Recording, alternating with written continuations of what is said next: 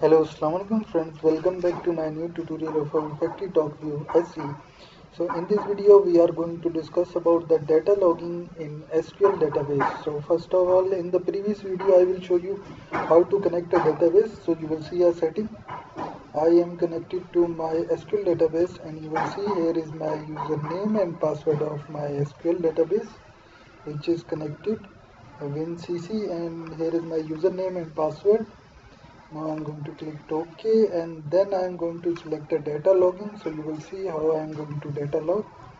I'm going to select a new, which is my database. Now I'm going to click OK and select my database, which is also, I think, I'm going to create a new one. So first of all, we need to delete the other, and I think we don't have an older. Now I'm going to create a new OVC database. So you will see I'm going to create a new file data source, and I'm going to select an SQL server. I'm going to browse that and save into my desktop with the name of new. You will see that I'm going to save on my desktop. I'm going to select that and select desktop and OK. I think it is not created. Now I'm going to do that again. File data source, SQL server. Next, I'm going to browse. Now I'm going to save that new to my desktop. I'm going to select a next and finish. Now I'm going to connect with my database. So I'm going to copy that, my address of my server name. Copy, and I'm going to paste it there like that. Now I'm going to select next and select Windows SQL Server application, and now I'm going to select an SA, which is my password of my these database, and a password, and that's it. Now I'm going to select a next. I'm going to change a database, and you will see I will create it a new database there. There you will see a new database. I'm going to finish that, and you will see test source. Our database is successfully connected and our data logging is start.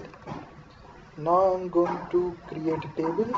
So you will see our database table is now created, and I think we need again our server login and password. I'm going to enter that and confirm password. I think we have done. Now I'm going to select a path.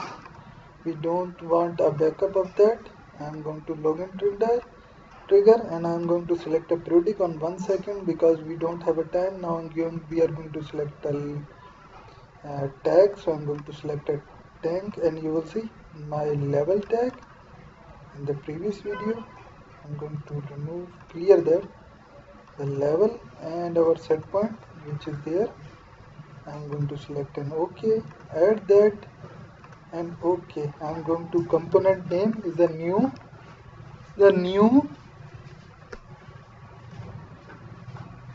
and our data log file is now created. Now I'm going to my screen. So you will see my data log screen is created. In the previous video, data logging, I will show you how we data log. So I'm going to create a new button, and up appearance I'm going to select a log on, and the action I'm going to select a data log and log on like that. Select our log file, finish that. OK. I'm going to create a new button, and I'm going to name it a log of an action. I'm going to select a log of there and my log file which is new, finish, and OK.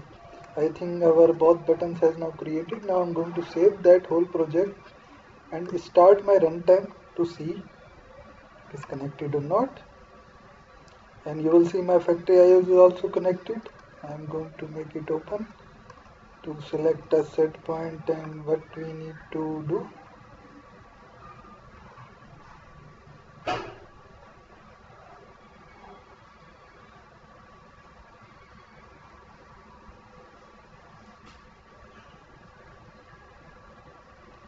So you will see our screen is now started, and first of all we are going to make a KP value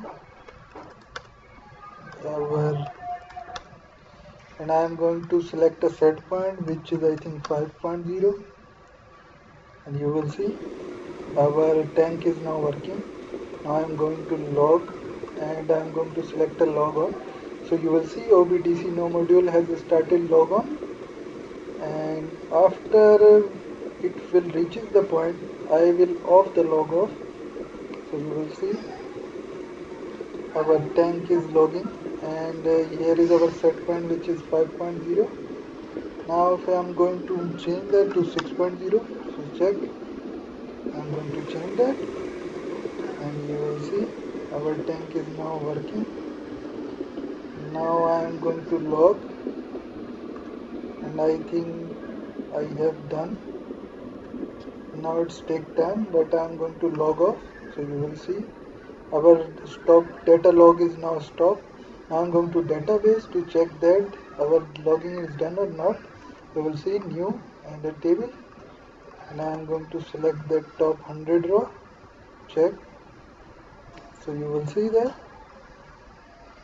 it is logging our data.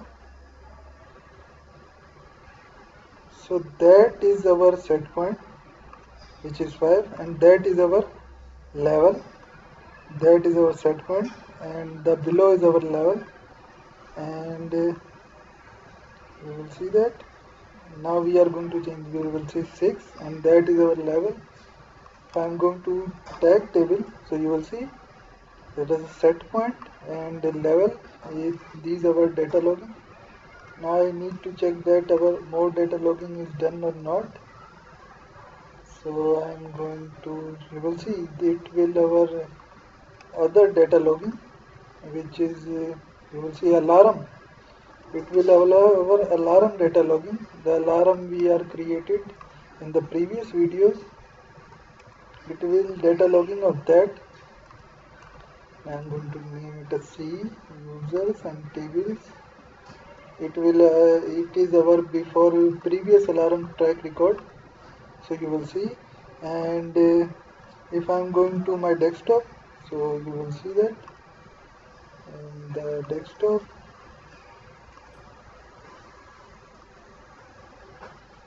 You will see that our database is there. So I think that's it. So thank you very much for watching my video. Please subscribe my channel, like my video, and click the bell icons, and don't forget to watch my other tutorials of Windows SCADA, Ignition SCADA and Factory IO tutorials as well. So if you want to learn, watch my videos. So thank you very much again for watching my video.